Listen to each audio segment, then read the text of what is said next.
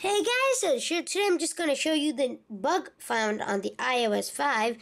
This bug basically lets you bypass the passcode on your iPad 2 with the help of Apple Smart Cover. I have a orange polyurethane one which they just discontinued if you didn't know the news. But let's get started with the bug. So, all this bug is, you can bypass the passcode on an iPad 2 with a smart cover. So, all you gotta do is open up the smart cover, hold the power button for a few seconds, and go ahead and close it right away. Open it back up, hit cancel, and boom, you're inside. But fortunately, you can't open any application right here. So, as you can see, I'm opening up all these applications and it doesn't respond.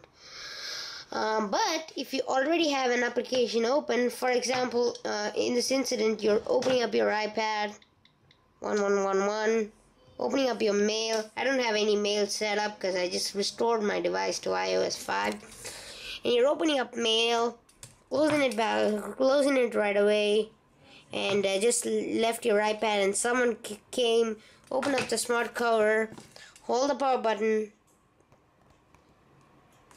close it like that, open it back up, hit cancel, and there we go. They have full access to your mail, so they can go ahead and do whatever they want to your mail. So yeah, if you hit the home button, it'll take you to the lock screen. So yeah guys, that's the bug on the iOS 5. Let me know what you think about this bug and if Apple should fix it. Obviously they have to, because this might affect some people. Anyway guys, that's it with this video. Thank you for watching. Rate, comment, and subscribe, and I will see you all later.